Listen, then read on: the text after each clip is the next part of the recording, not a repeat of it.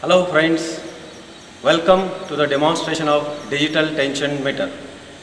We all are aware that the tension applied on a V-belt plays a vital role on the performance of a V-belt drive.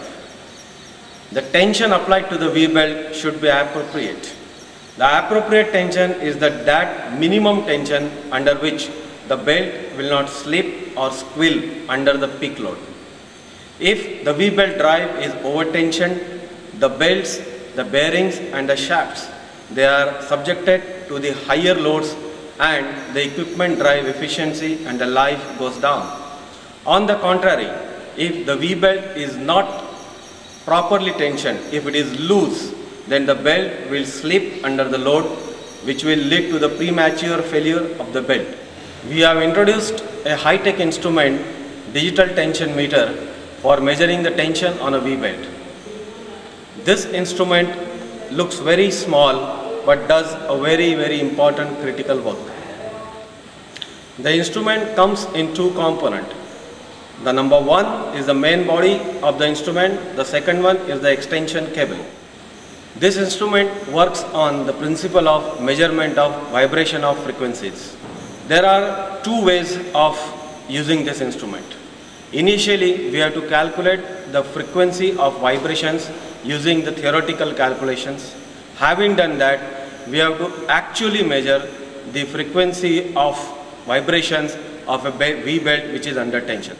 The formula to calculate the static tension in the belt is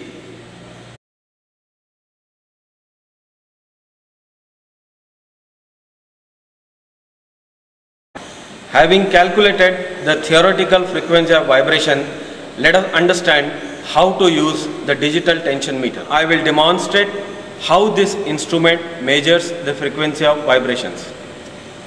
We have to tap the belt in the center so that it starts vibrating.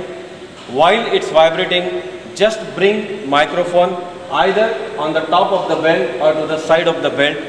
Do not touch the microphone to the belt, otherwise it will give you erroneous reading. It has recorded the frequency of 34.1 Hertz.